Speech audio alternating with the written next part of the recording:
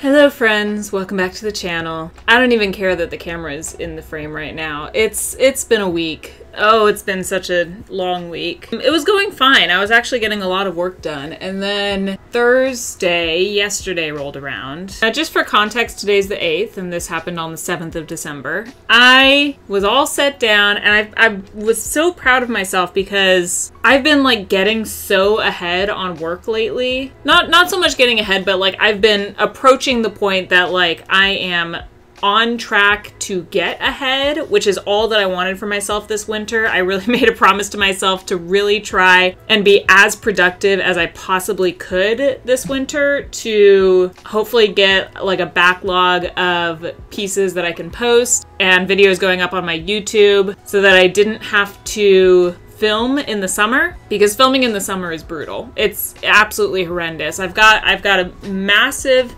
air conditioner back there. For those of you that were with me in the summer, you understand, but for those of you who weren't, I have a massive air conditioner back there. It's being hidden by the white blanket right now. And it's loud. It's very loud. And it's fine streaming because if someone can't hear me over the air conditioner, I can always like adjust my volumes or I can repeat what I've said, but that thing's no good during recording. The sound it makes is awful. Anyway, I was getting to a point that I really felt like within the next few days I would be able to start getting ahead of my work. And then yesterday I come in here bright and early, I sit down ready to get a lot of work done. I had videos planned to film, I had commissions that I needed to work on, I have some content that I need to get ready to post, and I go to take the first sip of my London Fog that I had made for myself that morning. I've been making them quite a lot recently. It's one of my favorite winter drinks.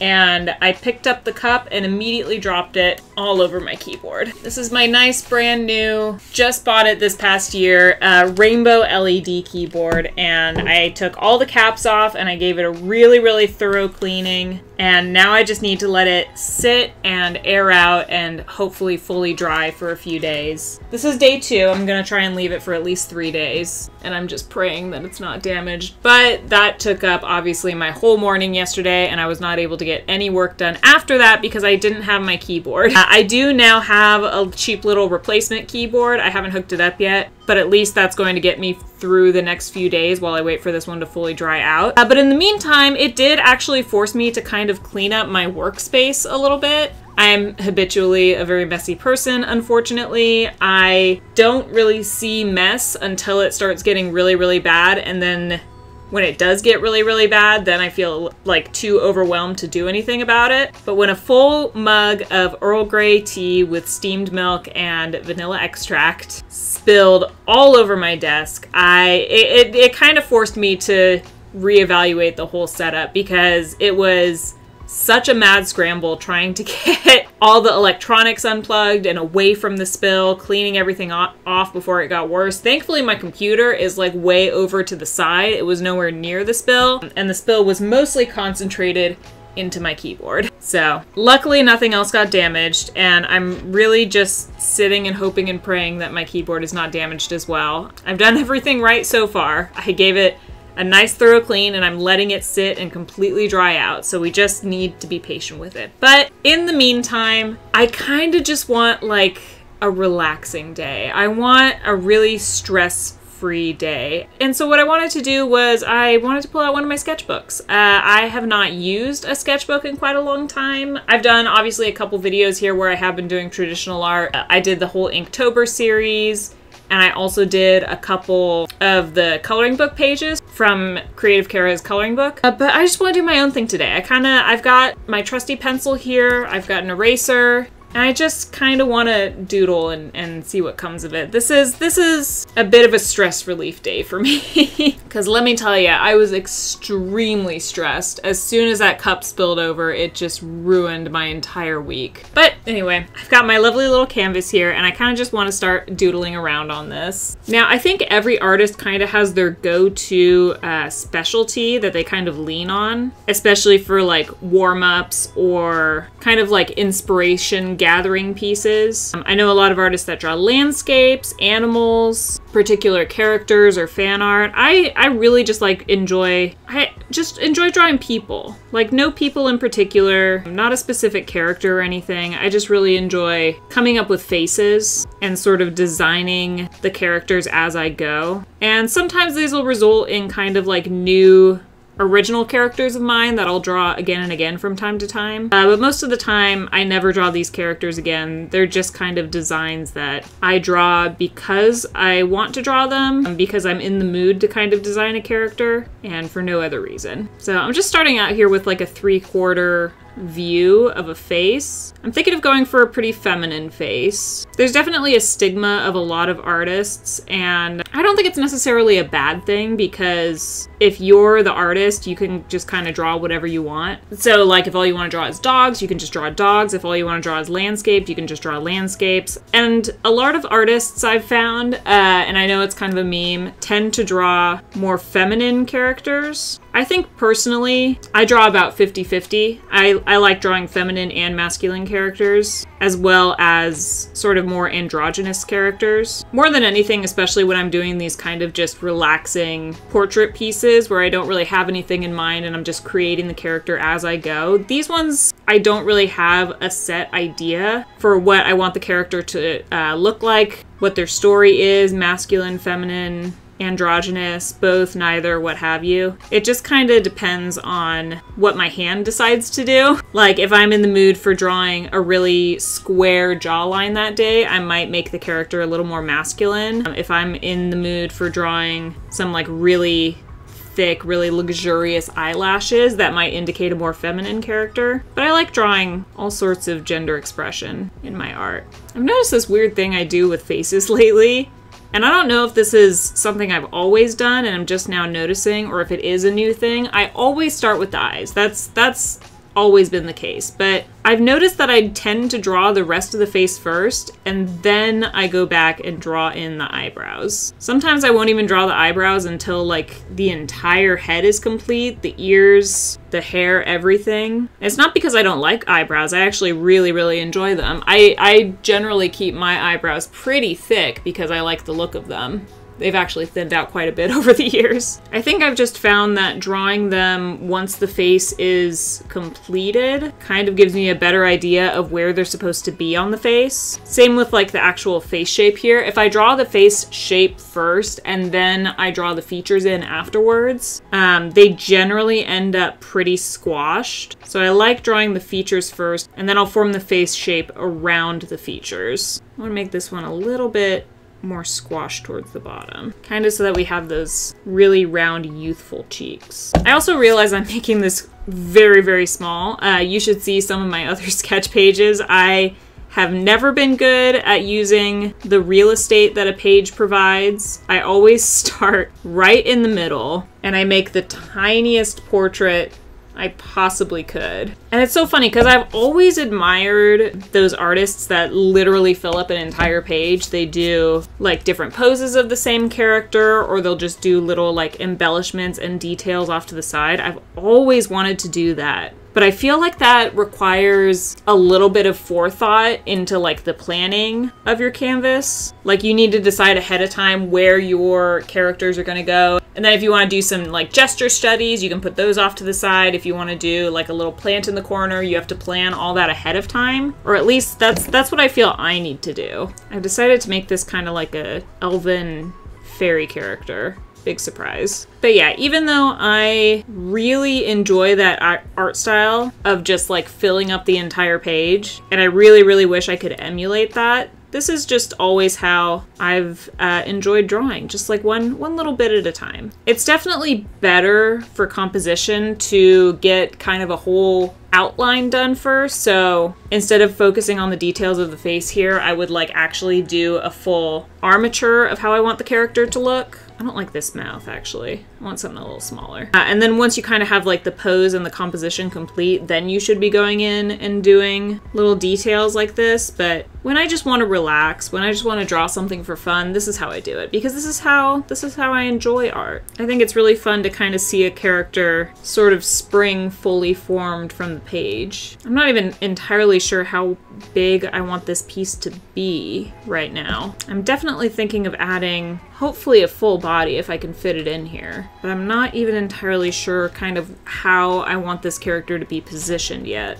In fact, let's start to map that out now. Okay, I've got kind of like a rib cage shape here for her. Kind of want this to look like a posed portrait. Like she knows the camera's there and she's posing for it. I think hands are always tricky in these types of pieces because I'm not entirely sure where I want to pose them. I'm thinking something in the like demure, just sort of off to the side and very delicate looking. I think I'll just kind of feel it out with the structure of the fingers here. I still hate the mouth. I'm gonna erase it and come back to it later. I just don't think it fits the rest of the character so far. I think there's always a little bit of a learning curve whenever you switch mediums. And I don't mean like if you're a digital artist and you're trying out traditional art for the first time or vice versa. I mean like I've been doing traditional art all my life, specifically graphite sketches like this. But because I'm currently primarily a digital artist, when I do switch back to traditional art, there is like a little bit of a learning curve that I have to get past before I kind of remember how to do traditional art again. I think a part of what's bothering me about the face is the jawline might be a little too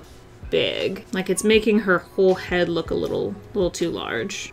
I also think I might have done this in a way that's kind of begging for like a waist up piece. I haven't really left a lot of room for the legs, not just on the paper, but like in the composition itself. So I think that's what this is going to end up being, is just a waist up piece. I wanted to be holding something here, but I'm not sure what yet. Traditional art is just so messy too. That's one of the main reasons why I've specialized in digital is, as I explained earlier in this video, I am a habitually very messy person. So if you give me a hobby that requires like an excess of supplies, such as traditional art, graphite is not that bad because the sketching obviously is kind of contained to the paper. But I also, like, I would love to work with paints, but oh my god, the mess would be unimaginable.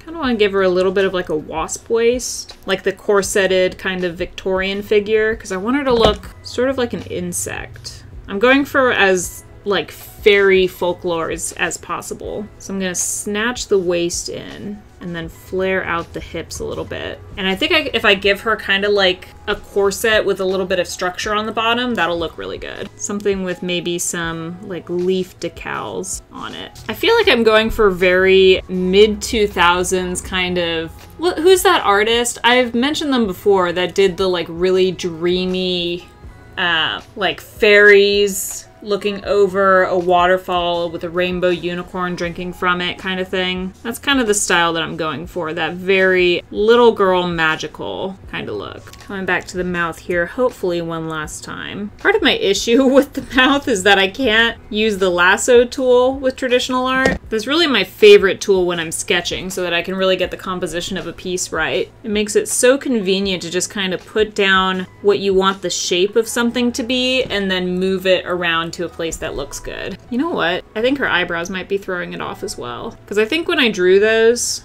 I was thinking of more of like a elven creature, and now that I've gone more fairy, I think they need to be a little bit higher and a little bit more delicate. All right, I'll kind of define those later. I gotta say, I'm not loving this so far. You know what? Doing something drastic. I'm getting rid of the eyes entirely because I do not like the expression that it was giving me. And I want to do something with her eyes kind of closed, like she's looking more down at whatever's in her hand, which I want her to be holding like a bouquet of flowers, but I don't want to draw a bouquet of flowers. I'm really trying very hard not to dig too deep with my pencil, because that's something I always used to do as a kid whenever I wanted to, like I had too many sketch lines going on and I wanted to be able to see something really clearly, as I would just dig in really deep with my pencil so that I could see what I'm doing a little better. But I always want to try and leave room for being able to fix mistakes later. So digging in my pencil too hard would definitely be really difficult to correct. You know what? I think I like that a lot better. I like just that change to her expression has really made this piece a lot more appealing to me. I didn't really like her looking directly at the viewer.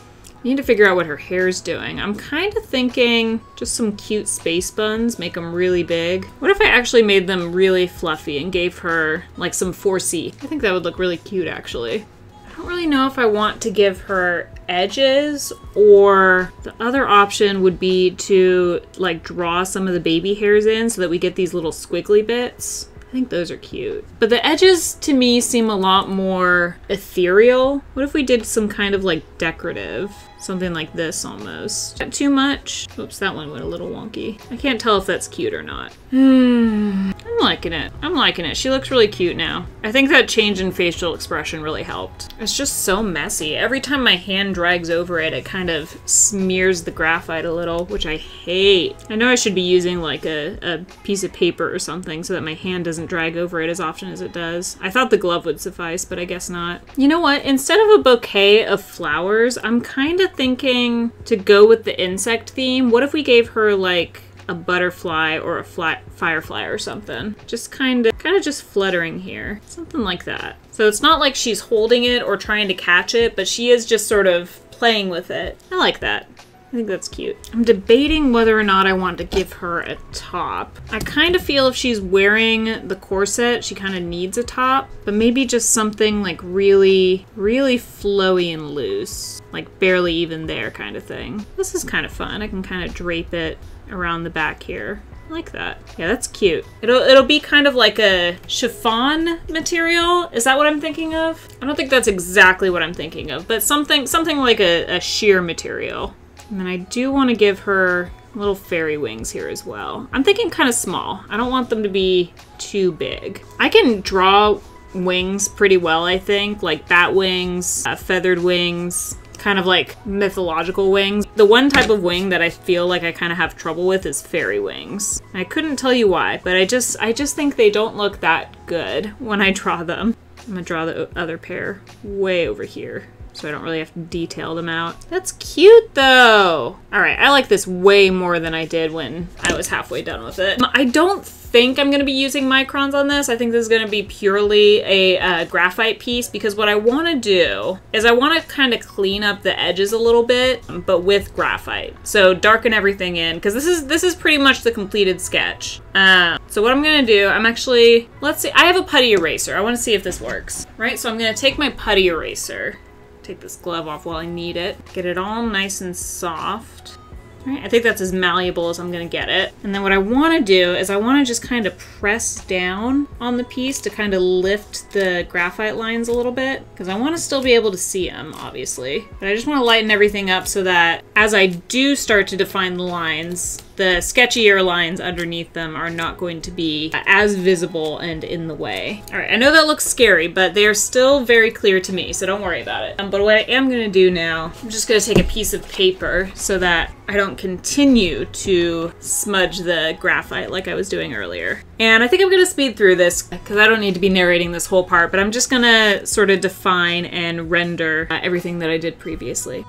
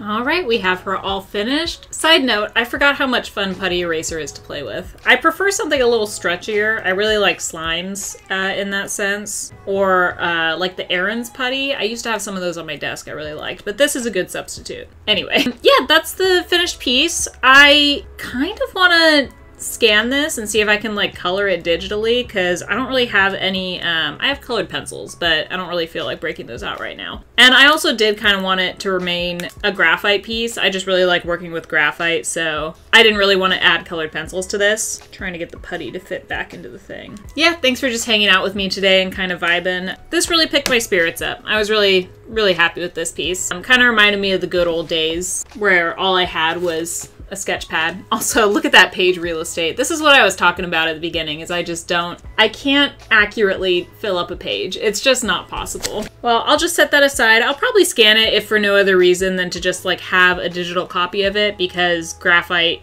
tends to get smudged in sketchbooks. But yeah, once again, thanks for hanging out with me. If you want to see more of my art, I do have an Instagram where I post everything. I try to post there at least 3 times a week.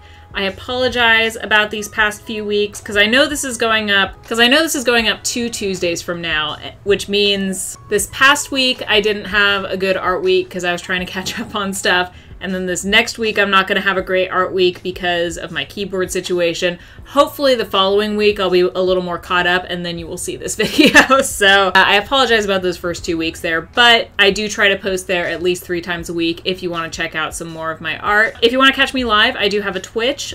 We do art and games over there. I'm usually live every Tuesday and Friday. And then I'm actually going to try and post a speed draw of this to my TikTok if you want to check that out. I'm trying to post a lot more often on TikTok. I basically just got like a lot of speed draws and kind of process videos on there, but we have a fun time. And sometimes I go live on there too, like for the rendering process of this piece. I just hopped onto TikTok live and chatted with a few people. And then lastly, if you want to support me and my content in the absolute best way possible, I do have a Patreon that you can visit. You can support me there for as little as $1 a month and get exclusive content for as little as $3 a month. And last but not least, make sure you subscribe to this channel to find your way back here for next week's video. I'm really hoping I will have a digital speed draw ready for you guys next week. I've been kind of working on it on and off for the past few weeks, and it's kind of getting to the point where I hate it. But I know it's only because I've been working on it for so long and I just want it to be done by now. So hopefully I will have that for you guys next week. If not, stay tuned. I promise I will have something. Yeah, again, sorry for the kind of low energy video. It's been a rough week. But thank you guys for being here and hanging out with me. I love you all so much. Bye!